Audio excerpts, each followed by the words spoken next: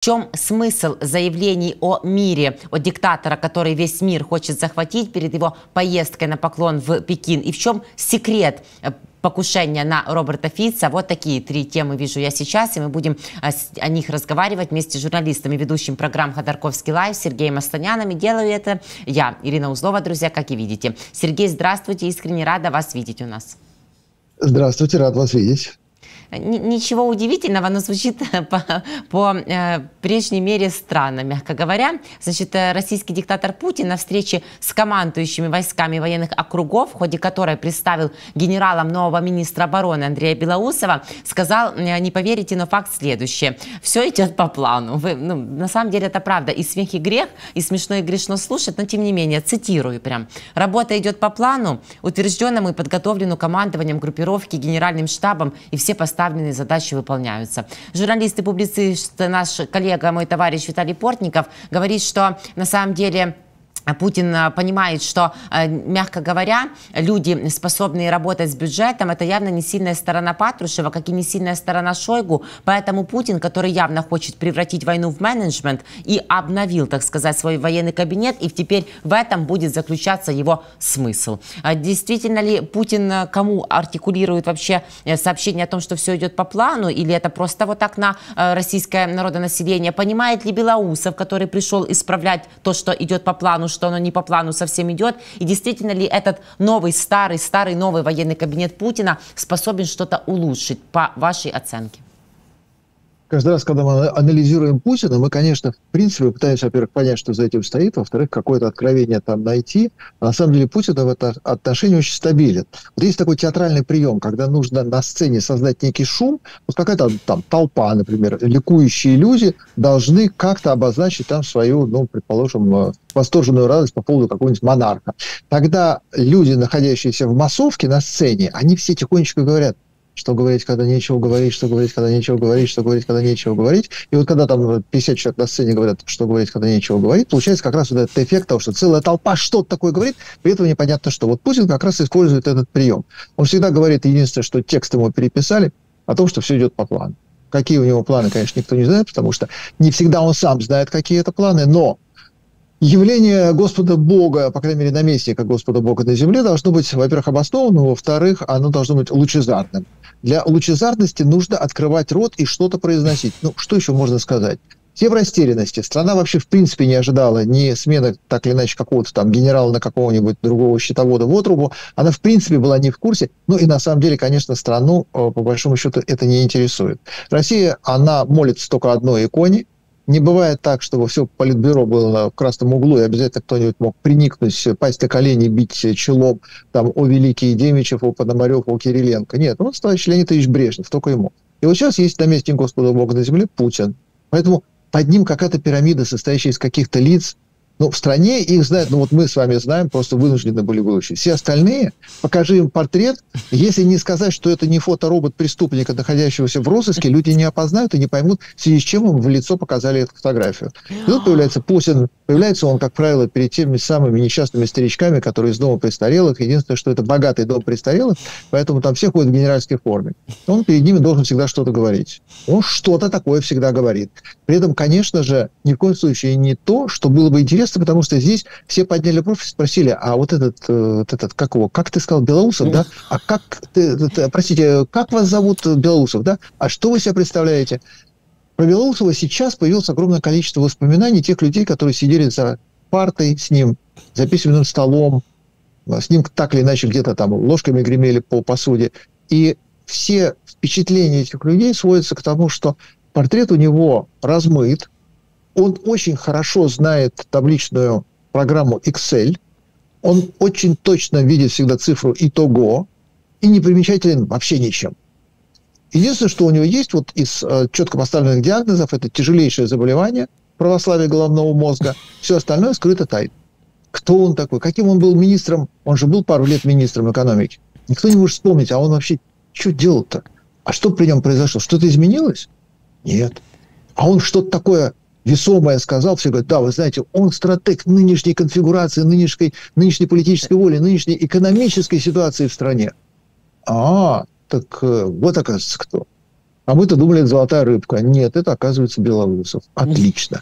Но до Путина уже, на самом деле, при Путине уже была попытка точно такая же до нынешней Шойги поставить завхозом человека, который разбирается в бизнесе.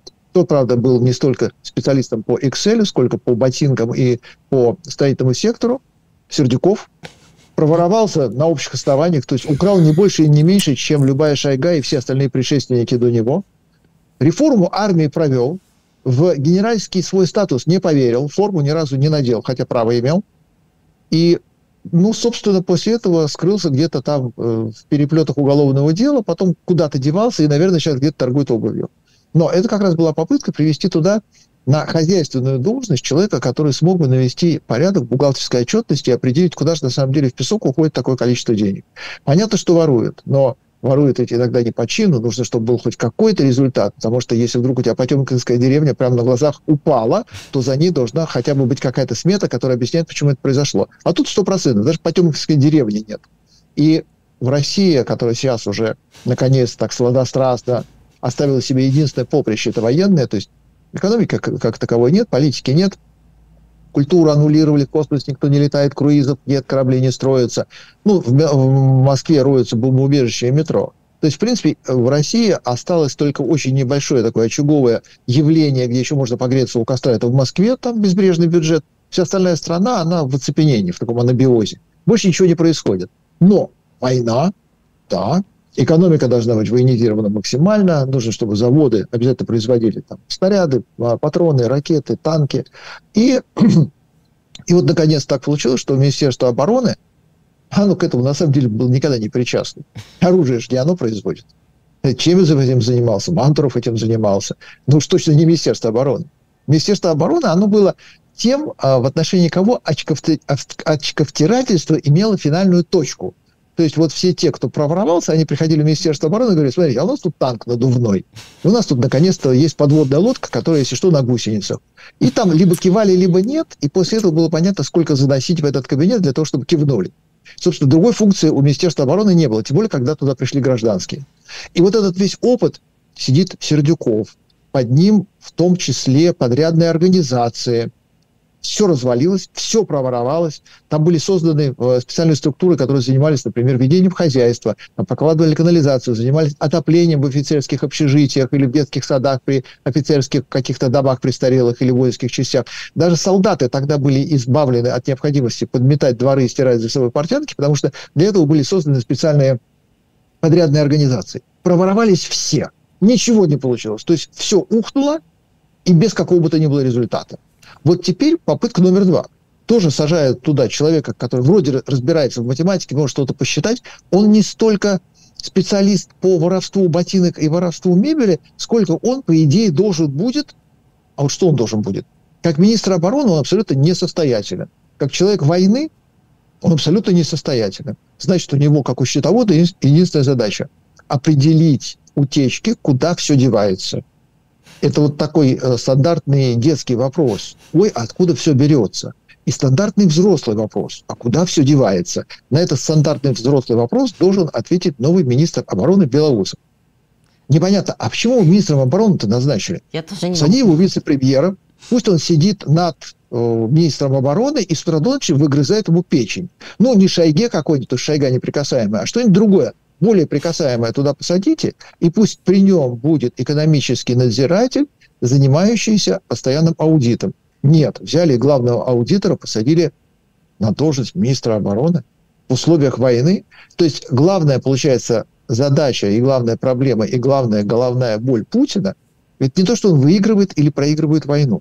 Это не то, что у него закончились снаряды или не закончились снаряды. А то, что у него украли столько, что даже он не понял, куда.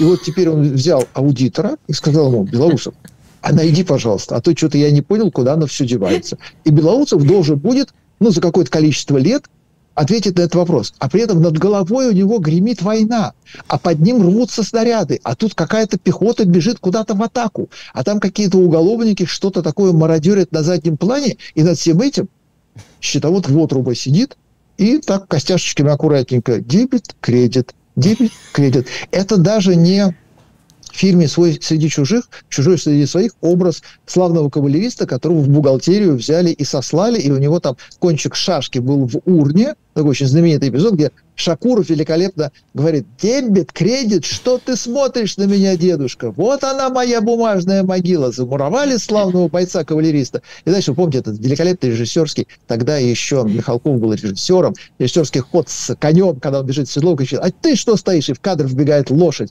Ну, потому что славного бойца-кавалериста. Здесь с точностью наоборот. А, пожалуйста, Бєлоусов, не мог бы ты нам изобразить трижды Героя Советского Союза посмертно и еще, если можно, на белом лихом коне? И тогда мы поверим, что ты у нас не счетовод, а министр обороны. А Бєлоусов человек настолько безликий, у него даже ни любовницы, ни компромата, ничего не украл. Он в этом отношении еще похож на Суслова. Вот Суслов, он тоже был человеком без лица, с полномочиями. И при этом был такой душитель. То есть он мог кого-то там в районе унитаза придавить так, что, в принципе, и потекло, и уже похоронили. Но внешне это было не видно. Что он стратег политики внутренней в Советском Союзе при Брежневе, было не очень очевидно. И вот теперь такое же безликое что-то, оно теперь министр обороны, и, кстати, оно носит ранг советника первого класса, государственного советника первого класса. Это как раз те самые знаменитые маршальские звезды на погонах. Поэтому, если Бєлоусова взять и в кафтан обрядить, то погоны у него будут точно такие же, как у Шойгу. И в этом отношении его тоже можно будет выставить в створ ворот Спасской башни, чтобы оно перекрестилось перед началом парада и в православии своем выехало принимать в том числе верноподданнические солдатские взоры и крики «Ура!» в свой адрес. Но, скорее всего, Бєлоусов до этого не дойдет, он останется где-то там, дебет, кредит, вот его братская могила. И его удел. Ну и конь, конечно, все равно останется, его не поменяли на переправе. Я сейчас о Лаврове, и не только он, по всей видимости, ничего не коснется и Герасимова. Вот, может, он спасет ситуацию? Путин говорит, он вообще объясняет, вот почему он Бєлоусова на эту должность назначил, потому что растущие расходы на оборону и необходимость рачительно распорядиться рекордным советских времен военным бюджетом. Как бы Бєлоусов еще за дебетом гребетом во вкус не вошел и расточительно не распорядился этим бюджетом, ведь он, может, не пробовал раньше, но раз попробовав, войдет во вкус. И вот то, что Герасимов, здесь нет никаких изменений и не планируется касательно Генштаба и всей структуры, говорит Путин, остается. Это же даже нам на руку. Герасимов – это за последние несколько веков один из немногих генералов, который умеет писать. До этого, в принципе, их пытались научиться читать. Некоторые научились. А этот еще и даже целую книжку издал. Таких генералов на Руси больше не видали. Были даже не генералы, а в звании корнетов, поручиков. Так те, конечно, писали книжки. Один из них потом уже, когда в отставку ушел, «Войну и мир» написал. Другой пока еще служил, за это чуть не лишился всего на свете. На смерть поэта написал стихотворение, ставшее программным в советской школе, обязательным к обучению. Но чтобы генерал что-то писал, такого не бывало.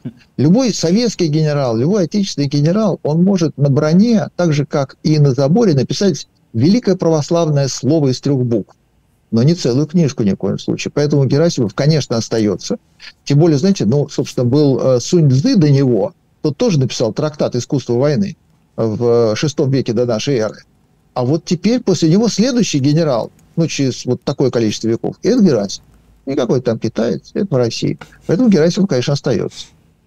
И, судя по всему, от этого никоим образом улучшения именно на фронте для российской оккупационной армии не наступит. Ведь он же научился писать, но не переписывать и переделывать то, что у него не идет на самом деле по плану.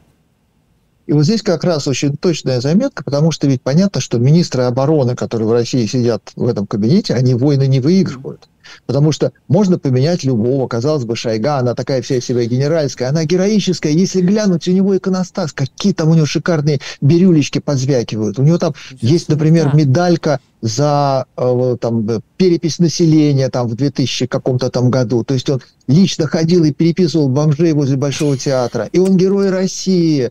И его можно было спокойно совершенно поменять, потому что от этого война не зависит. То есть от того, кто сидит и руководит у тебя Министерством обороны, оказывается, в принципе, не зависит ничего. А вот деньги воруют, и, собственно, это самая большая утечка. Почему поменяли только этого министра? Потому что больше всего беспокоит, куда оно девается. И все остальные остались на своих местах. Почему? Остались те, кем не горит, пожалуйста, воруй сколько хочешь. Потому что в России это как раз очень важный принцип. Если ты не воруешь, значит, ты не свой. С какой стати тебя оставлять в министрах? Поэтому остальные тихонечко остались в своем кормлении. Это упомяли, и от министра обороны на войне не зависит ничего. Что и подтверждено сейчас Путиным.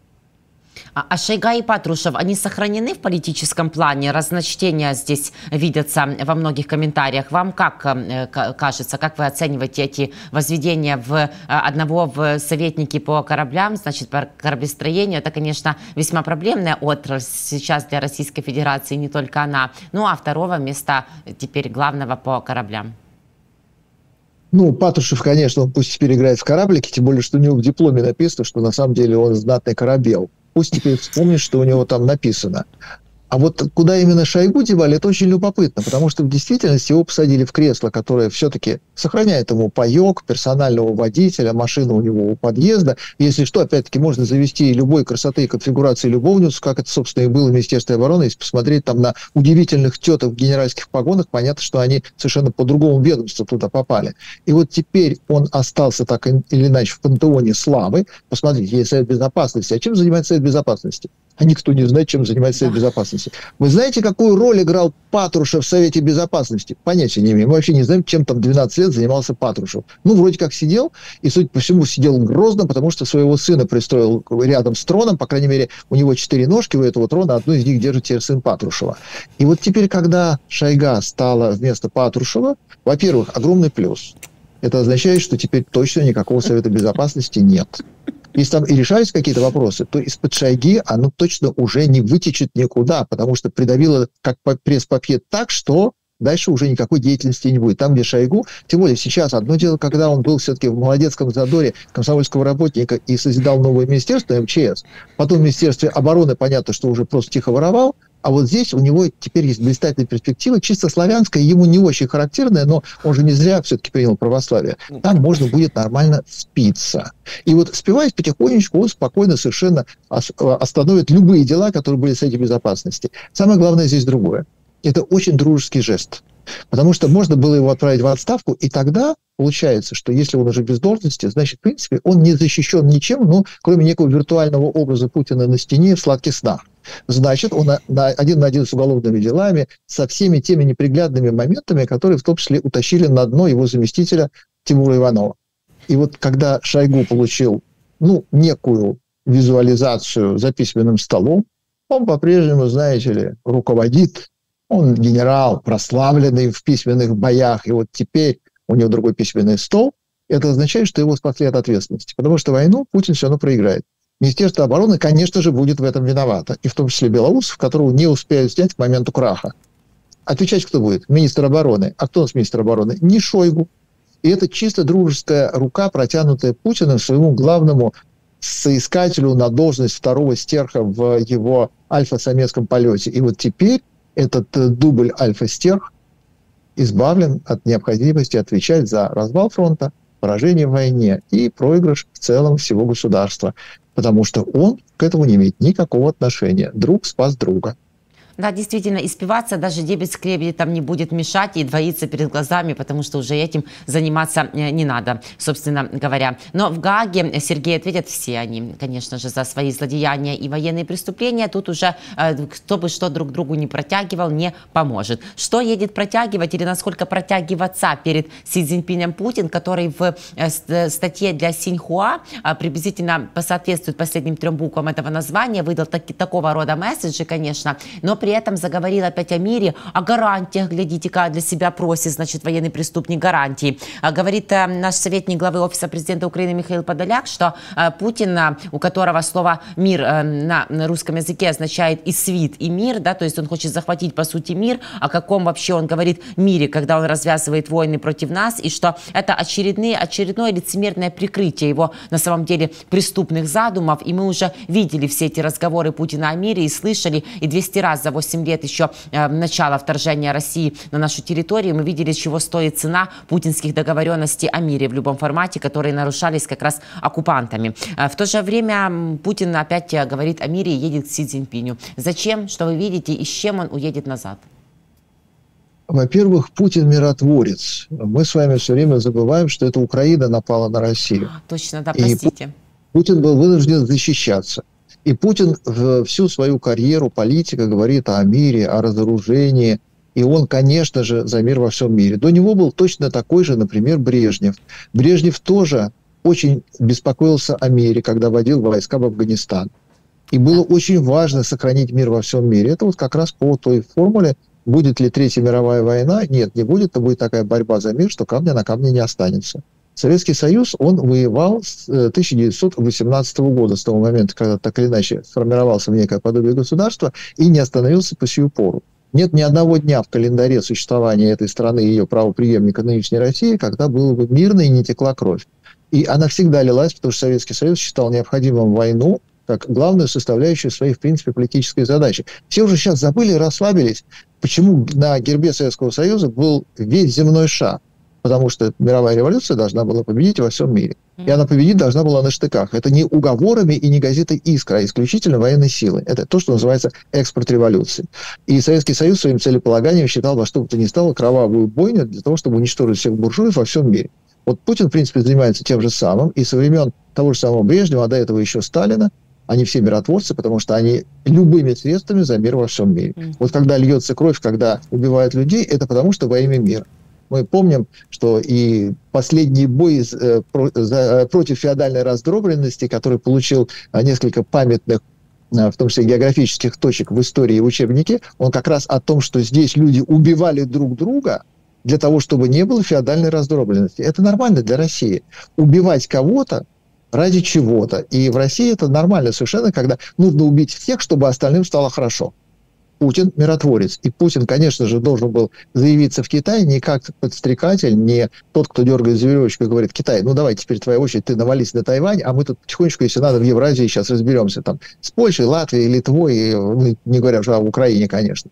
И он миротворец. И он приехал туда очень красиво, потому что он на самом деле приехал валяться в ногах. Ему очень важна позиция Китая. Китаю он не настолько интересен. И вот в российской прессе постоянно муссируется слух о том, что Китай действительно очень серьезный партнер, что Китай заинтересован в России. Российский рынок для Китая имеет огромное значение, очень серьезный сбыт, потому что, посмотрите, например, 80% автомобилей в России сейчас это китайского производства, то, что продается. И вообще вся экономика, ну, не говорю, что там всякие телефоны, что-то такое бытовое, это все из Китая приходит. Для Китая это очень важно. Ничего подобного. Китай так и не пришел в Россию.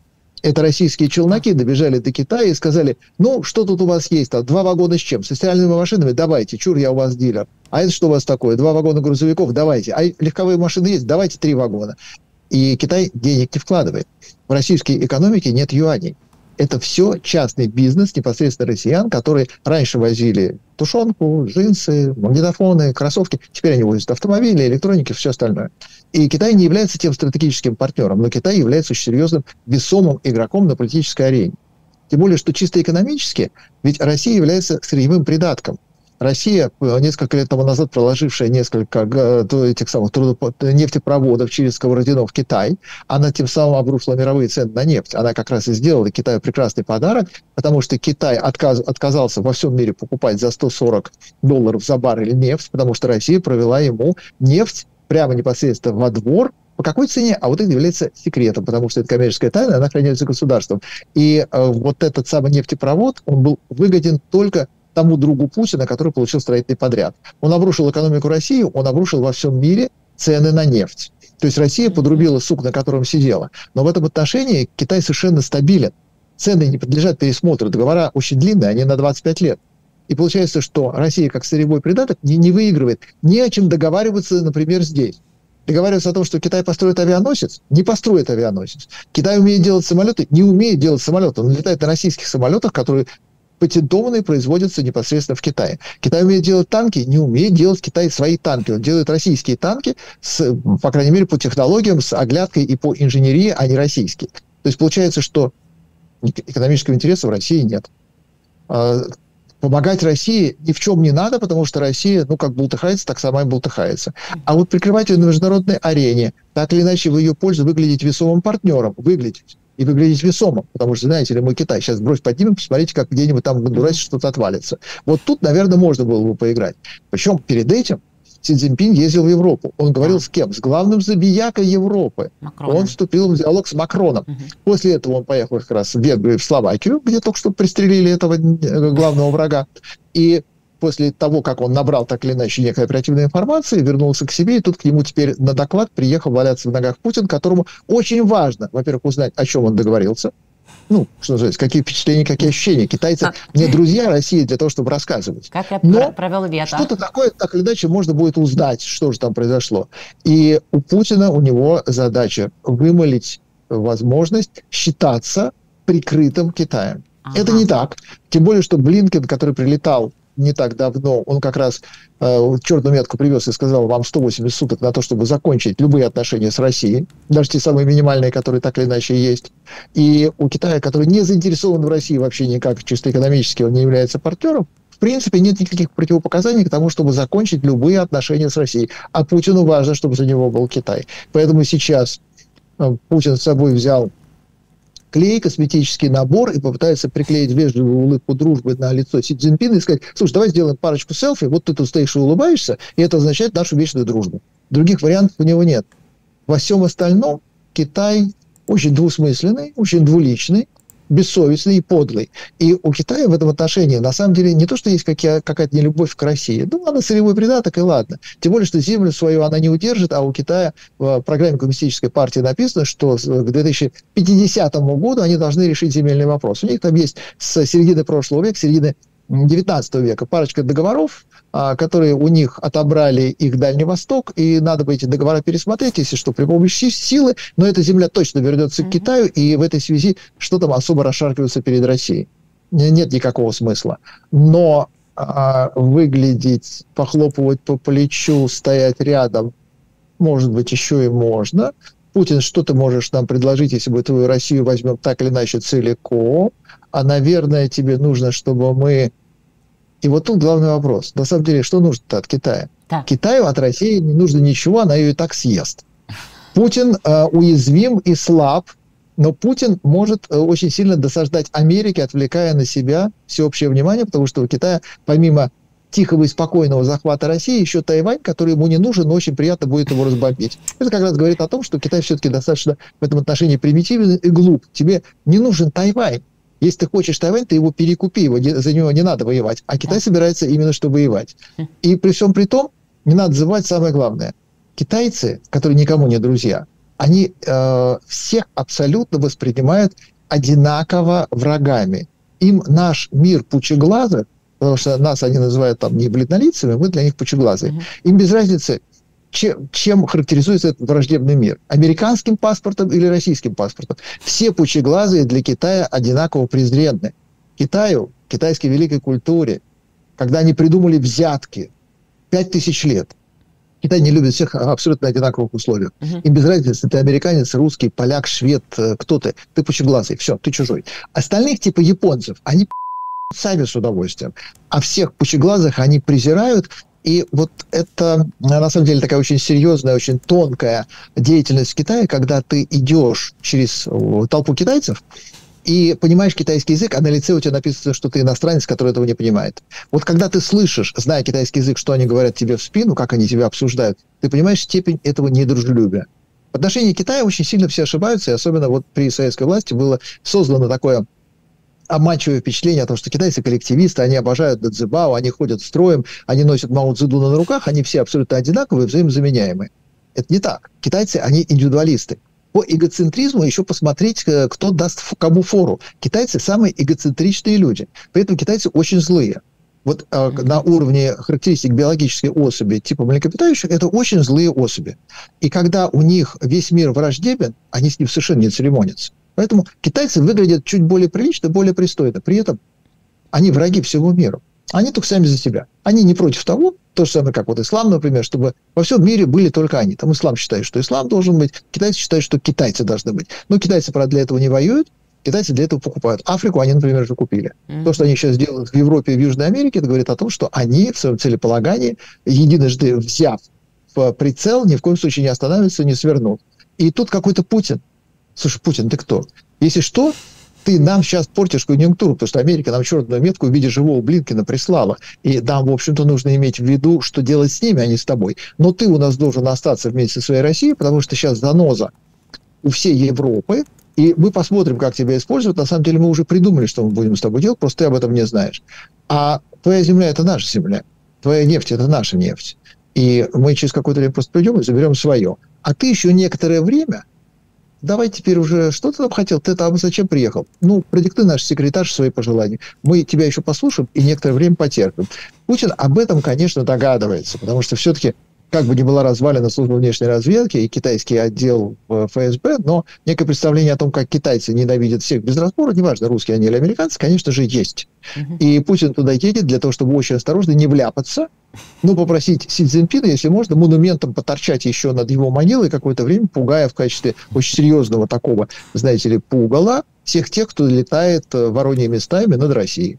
То есть опросить оружие даже не осмелится, понятное дело, просто вот там, может, о банках поговорит, которые отказываются работать, возможно, о продолжении поставок товаров двойного назначения, ну, какая-то конкретная ключевая цель есть у диктатора?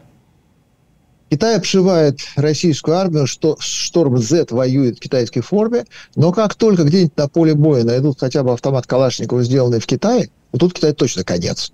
Понятно. Вот этого ему не то, что не простят. Америка тут же включит такой стоп-кран, когда экономика Китая поперхнется. Тем более 14 мая Байден закрыл американский рынок для американских электромобилей. Он ввел вместо 25% пошлины 100% пошлину. Он ввел пошлину на аккумуляторы, на батарейки, на всякую электронику. Просто потому, что он закрывает свой рынок для того, чтобы китайцы туда не проникли. Казалось бы, Америка, ты же заинтересована в том, чтобы Китай был твоим партнером, потому что ты сама делать ничего не умеешь, делают только китайцы. Нет, когда Америке надо, она стоп-краном прекрасно пользуется. Это очень такой избирательный инструмент в руках Америки, поэтому сказали стоп, и будет стоп. И если где-нибудь в Украине сейчас найдется какая-нибудь мина, граната, не дай бог ракета, не говоря о том, чтобы танк, сделанный в Китае, Китай точно конец. Вот прям совсем конец, потому что Америка, она в состоянии придушить экономику Китая. Она сможет это сделать, причем она сможет это сделать, если возьмется, она свалила ценами на нефть Советский Союз. Она устроила такой кризис, в результате которого закончилась советская власть. Хотя могла терпеть советскую власть еще очень долго. Но в конце концов решила, что уже хватит. Гнойник все-таки должен быть купирован. И все, и больше нет никакого Советского Союза, потому что он не выдержал именно игры против себя американцев на внешнем рынке, который определял цены в мире, и Советский Союз с этим ничего сделать не мог. Как бы он ни дружил со всем миром, тем не менее выяснилось, что мир против него. Китай тоже пойдет этой же самой дорожкой и закончит где-нибудь там вот тихонечко на обочине. Хорошо, если не в канаве. Поэтому каких-то поставок оружия, боже упаси, Китай больше всего на свете этого боится, при том, что Китай, он ведь точно такое же фейковое государство. Если Китай заявляет, что у него есть армия, это не говорит о том, что она у него есть. Когда Китай показывает там рот почетного караула, то вот, предположим, в остальных армиях мира, в принципе, солдаты довольно умелые люди, и если что, они умеют хорошо шагать, а заодно они умеют стрелять, в принципе, они умеют окапываться. У китайцев, у них есть отдельно рот почетного караула, который умеет только маршировать. Если нужно показать какие-то стрельбы, для этого приезжает другая рота, которая умеет стрелять. Если нужно, чтобы окапываться, то это копает третья рота, потому что она не умеет шагать как первая и стрелять как вторая. У китайцев у них армия, на самом деле, очень скромная, там порядка 2 миллионов. Последний раз китайцы воевали в 1953 году, то есть 1953 года, то есть уже скоро будет, 80 лет, как они, в принципе, не воевали вообще. И у Китая, у них есть 8 офицеров, которые ездили наблюдателями, там в Косово они раз съездили, 2 из них были в Афганистане, 1 был в Ираке. И они пишут сейчас мемуары, как Сунь Цзы, для того, чтобы объяснить, что современная война – это когда «Ой, что-то полетело, что-то прикатилось, бах, что-то взорвалось». А мы не поняли, что, потому что тот, который понял, его уже убило первого. Поехало 9, вернулось 8. И Китай, он для того, чтобы показать, насколько он велик в своем милитаристическом угаре, завел очень правильный себе актив, местный Голливуд. И Голливуд Китая снимает в год по 600-700 боевиков о победоносном китайском спецназе, о великих победах китайского оружия. Если посмотреть китайское телевидение, там с утра до ночи идут какие-то фантастические боевики о том, где армия Китая современная. Там с ночными прицелами, все в разгрузках, с суперавтоматами, у каждого оптика, все в рукопашном бою мастера. Как они победили всех. Причем они побеждают как-то абстрактно. Там у них враг там, то в черной форме, то в какой-то просто примитивный зеленый, потому что идентифицировать его нельзя ввиду отсутствия какого бы то ни было факта под этим. Но Китай побеждает. И для того, чтобы создать вот эту вот иллюзию, знаете, мы тут, если что, даже можем... И что-то у нас из лопаты стреляет. Нет, из автомата. Мы можем, между прочим, из автомата выстрелить и гранату кидать. Гранату кидать? Да-да. Вот мы гранату умеем кидать. Для этого у них есть кинематограф, который в том числе и несчастного Джеки Чана сейчас арендовал, и Джеки Чан в последнее время снимается как раз в Китае. И это позорные фильмы до невозможности. Чудовищно низко павший Джеки Чан, снимающийся в какого-то 8-го сорта комедиях на военную тему. Но Китай сам себя убеждает в том, что, вы знаете, между прочим, у нас армия. Мы тут в космосе бывали недавно. У нас, знаете, какие самолеты? А мы тут авианосец построили. А еще другое дело, что он, правда, развалился у нас. Он как будто в база там что-то по швам пошел, треснул. Мы просто не знаем, что это такое. Мы слепили по американскому образу и подобию, но поскольку у нас не было возможности украсть американский авианосец, чтобы его скопировать, мы делали по фотографиям. Пока не очень получилось, следующее будет лучше. И танки, и самолеты, и все остальное. И вот она такая китайская армия. Не дай бог, ей придется где-то отвечать за свою заявку на то, что она там 3-я, 4-я, 5-я. Хотя сильно подозреваю, что она то же самое мнит себя как минимум второй армией мира. Вот те, кто на втором месте, в последнее время показывают, что у них очень низкие показатели, явно не на уровне второй армии мира. Китай прекрасно понимает, что воевать ему не то, что нельзя, противопоказано, потому что нечем и неким. И в этой связи нужно вести себя смирно. Но получится или нет, сказать трудно. Да-да-да, мы уже вторых видели. А тогда, если им придется испытать себя в реальных условиях боя, припомнился мне детский мультик, который я смотрела после гимназии перед музыкальной школой, где-то Джеки Чан, но только в мультяшном виде бегал и говорил «поганый день, поганый день». Вот для них он, по всей видимости, и настанет. Как будто подытоживая и слыша наш разговор, дипломат Павел Климкин говорит, что действительно Китай не хочет, чтобы Путин выиграл, не хочет, чтобы Путин проиграл. Ему выгодно, чтобы Россия была более способна реагировать на китайские разные хотелки. Сейчас это именно то, куда все движется. Но здесь важно, добавляет Климкин, что в Китае есть внутренние опасения, что в какой-то момент кто-то может оторвать от него Россию, снова начать играть в другие геополитические игры, и тогда Китай останется наедине с Соединенными Штатами Америки. Это опасение сидит глубоко в китайской ментальности. Это именно поэтому Китай может оставаться таким мнимым, казаться, но не быть адвокатом России на международной арене. Да, конечно. Вот именно в этом, собственно, и является международная конфигурация. Почему и не хотят американцы позволить Украине выиграть эту войну? Потому что, в принципе, Украина, понятно, что имеет более сильную армию. Дай украинцам оружие, они точно разобьют российскую группировку, войдут в пределы территориальной России, дойдут до Москвы, потому что Пригожин тем более показал, что до Москвы путь абсолютно открыт. Поэтому Украина не просто в состоянии выиграть войну, она действительно выиграет эту войну, если будут мешать. Но тогда не станет Россией. А нужно, чтобы Россия, она как раз в этом отношении такая карта-джокер. Ей играет Китай против Америки, и Америка играет России против Китая. Вот пока есть это какая-то нейтральная заноза, способная в том числе уколоть и Си Цзиньпина в его часть ниже спины, и в Европе, она точно такой же занозой торчит, можно очень спокойно позволить Украине не выиграть, России не проиграть, потому что это весомая такая черная дыра на карте, которая может так или иначе пригодиться против Китая. Китай думает точно так же. Тем более, что, конечно же, и Россия, и Китай в этом отношении абсолютно одинаково боятся Америку. Они прекрасно понимают, что Америка – это сборная мира. У сборной мира ты не выиграешь никогда. Америка доведет до конца абсолютно любой сценарий, даже если он вам покажется изначально невыполнимым. Америка – это самый серьезный игрок на планете Земля. Против него бессильно абсолютно все. Поэтому лучше дипломатически разыгрывать разные пасьянсы под ковром, чем в открытую заявлять себя врагом Америки. Потому что точно проиграешь, и Америка, сколько раз она, в конце концов, верила в то, что, наверное, эта страна враг, и что дальше было? Тот же самый Ирак. Ирак все-таки доказал, что он, наверное, враг, и Америка сказала, щелкнув пальцами, ну и ладно, так и быть, и не стало никакого Ирака. Вот сейчас Иран тоже доиграется, и не будет никакого Ирана. И все эти поэты-аятоллы тоже куда-то денутся. И с Ливией те же самые проблемы были. И если бы, например, Америка вмешалась в какую-нибудь там жасминовую революцию, которая была там в Египте и в Тунисе, то не было бы и этих стран. Но не вмешалась, поэтому есть некие трудности теперь у Израиля из-за того, что Америка тогда не вмешалась. Но в целом Китай прекрасно понимает, что Россия – это всего лишь навсего девочка по вызову «хочу передом поверну, хочу задом», а вот Америка – это серьезно. И Америка прекрасно понимает, что Россия, конечно, было бы хорошо, чтобы она, в конце концов, проиграла Украине, но нельзя, потому что тогда неким будет против Китая злоумышлять, потому что если нужно будет взять и сделать серьезную пакость Китаю, достаточно будет накормить Россию, завести в Россию джинсы, жевательную резинку и стикерсы, и после этого Россия ручная пойдет и сделает все, что ты ей скажешь.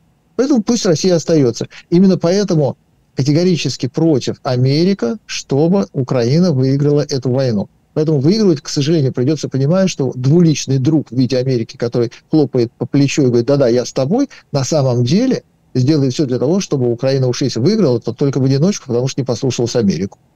Это поэтому появляются все-таки даже вот буквально сегодня публикации, такие как «Нью-Йорк Таймс», касательно того, что в Соединенных Штатах ожидают критически ближайшие месяцы войны и опять возвращаются к рассмотрению, например, корейского сценария. И насколько это действительно возможно, что при каких-то условиях досягаемости еще большей точки критической ситуации на фронте будут какие-то мотивации и склонения к тому, чтобы мы сели за стол переговоров. Да, на сильных для нас условиях, но, возможно, не на тех, на которые хотим мы, на которые мы созываем саммит мира в Швейцарии, не на условиях границы 91 года.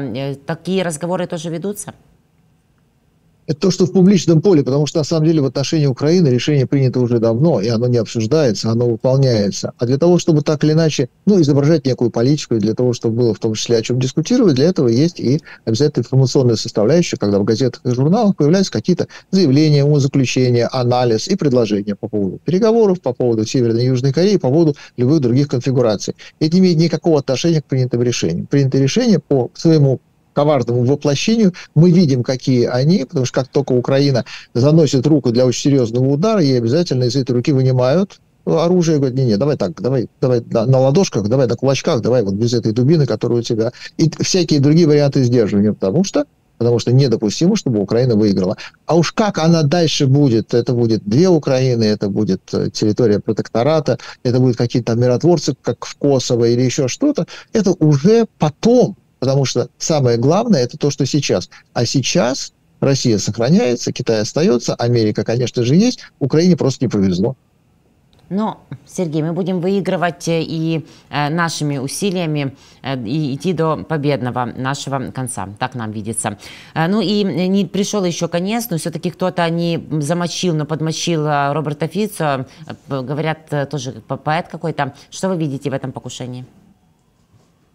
Вообще-то у политиков не принято получать рецензию на свои действия и высказывания так быстро.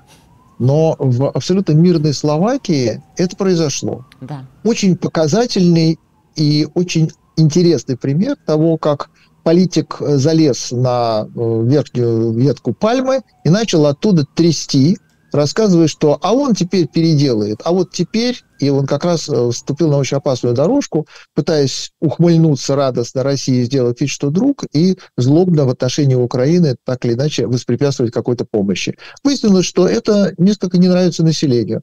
Обычно люди терпеливо должны, они обречены ждать следующих выборов, они должны как-то свое несогласие предъявлять в максимально гуманном виде, потому что вы обязаны терпеть, и в рамках вашего терпения полагается вам смиренно, если что, подавать челобитную. Тут нашелся 71-летний человек, который пришел и отрецензировал работу политика очень стремительно, очень показательно и очень серьезно. 5 попаданий в корпус – это, в общем, довольно сложно, хотя, конечно, Фицо он молодой, довольно молодой, и вполне возможно, что выдержит, но это зависит от того, в какой кондиции его довезли до больницы, где там были жгуты, куда именно попал. Шансов на самом деле немного. Реаниматологи, ребята, если его сейчас уже взяли на искусственное дыхание, он сейчас находится в медикаментозной коме, то, в общем, конечно, 5 попаданий в корпус, они, в принципе, не всегда приводят к летальному исходу. Но как рецензия на действия политика, да, очень убедительно, очень. Да, получите и распишитесь, как говорится. Сергей, от всей души благодарю вас за эту конструктивную беседу, за ваш анализ. Сегодня и всегда рада вас видеть. До новых встреч. Спасибо, до свидания. До свидания. Журналист и ведущий программ «Ходорковский лайв» Сергей Асланян, Ирина Узловая была вместе с ним. Друзья, спасибо, что вы были вместе с нами. Подписывайтесь, пожалуйста, на YouTube Сергея. Можно найти его в описании под этим видео. И на YouTube 24-го, пожалуйста, тоже сделайте это. Именно ваш такой жест помогает нашим разговорам продвигаться просторами YouTube. И нам просто приятно, что вы вместе с нами делаете свои выводы после того, как послушаете наш анализ. Комментарии свои тоже оставляйте, приятно пообщаться. Берегите себя, верьте в вооруженные силы Украины. Увидимся и победим.